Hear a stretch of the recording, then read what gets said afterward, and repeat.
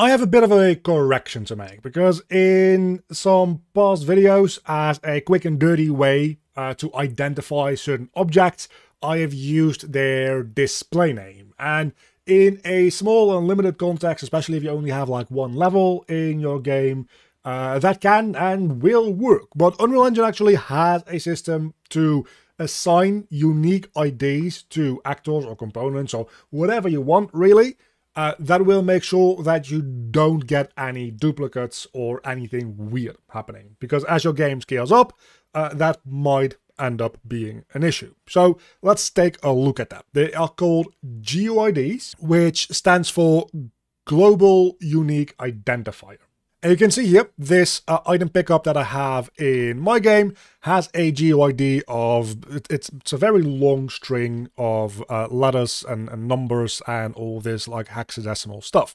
And this is important in my particular case, because once I have picked up this item, everything in this room is one streaming level. When I leave the room and I go into this room and then I come back, it will respawn this item. And I need to be able to check whether or not this item has been picked up, because if it has, it should destroy itself. So the way that we deal with that is simply on begin play, we check if this object was triggered before, and that is just a blueprint function library function where we get the GUID, which is an interface that I'll show you in a moment. If it is valid, so GUIDs can also be checked whether or not they're valid. They have a default value of just all zeros. If it's all zeros, this is valid check will return false. So only if it is valid, so if the GUID is set, will be cast to the game instance that I made, where I have just an array of GUIDs that have been triggered. Whether that means been picked up, enemies that have been defeated, or whatever. We just check, hey, does the GUID that we're checking here exist within this triggered objects array? And if it does, it destroys the actor that called this function. Just make this into a blueprint function library function, so that it's easy to call from wherever in the game. Related to that is when we pick it up, of course, we check whether or not it fits in my inventory, then it adds the item, that's all on my inventory system. And after it's been added, we add it to the triggered object, which does pretty much the exact opposite. It gets the GUID from the object that we called this from. We get the game instance if the GUID is valid, and then we just add it as a unique instance to the triggered objects array.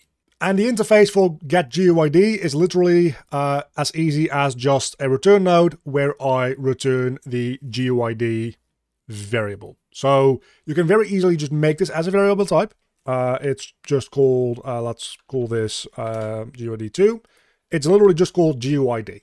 It's a structure, it's one of those blue variables, and if we expose this real quick, you can see that it populates automatically with a value of all zeros. So this value will be seen as invalid. If your GUID has this value and you check the isValid function on it, it will return false. In my case, to ensure that anything is given a good GUID without me having to go through and generating them one at a time, what I do is in the construction script of these things, I check, hey, is the GUID that I have right now, that variable, is it valid? If it is valid, we just move on to the rest of the construction script for this object, which is not really relevant right now. But if it is not, you can very easily set a GUID with this function called new GUID, and this will just generate a new global unique identifier. This function is very clever because it will ensure that you generate a identifier that has not been used yet in the game. So you should, in theory, never get any like overlapping stuff here. And this way you can very easily identify individual things. And an actor can have multiple GUIDs. I'm just using one for the entire actor, but you can check a GUID for different specific functions, different specific parts, different specific components on your actor. You can really do whatever you want with it. And there is so many like slots available with GUIDs because they are effectively 4 integers back to back to back, that the combination of IDs that exist, you're just effectively never gonna get to that. So don't worry about overusing them. They're also relatively lightweight because, again, they are effectively just 4 integers as far as their like size goes.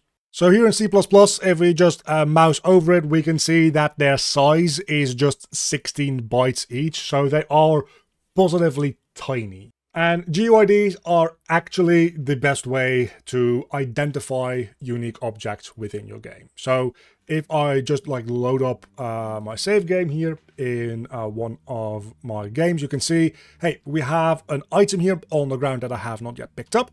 If I pick it up, it deletes itself, but now its GUID is being added to the list in the game instance, which of course is persistent. So if I go back and forth now, you will see that, hey, it doesn't show up again. And there's a bunch of items that work that way. So that's a quick little heads up on global unique identifiers in Unreal Engine. It's something that I personally have skipped over a couple of times, and I want to make sure that people are aware that this is the way to do it. Don't just use display names, because those can be duplicated between different actors, especially between different levels. And a very big thank you to all my Patreons. You can see them on screen right now. If you want to help support the channel or get any of the project files in any of my tutorials, there's a link down below to the Patreon page to support me, or alternatively as a YouTube member. And of course, an extra massive thank you to my Cave Digger tier supporters, Sir J. Thomas,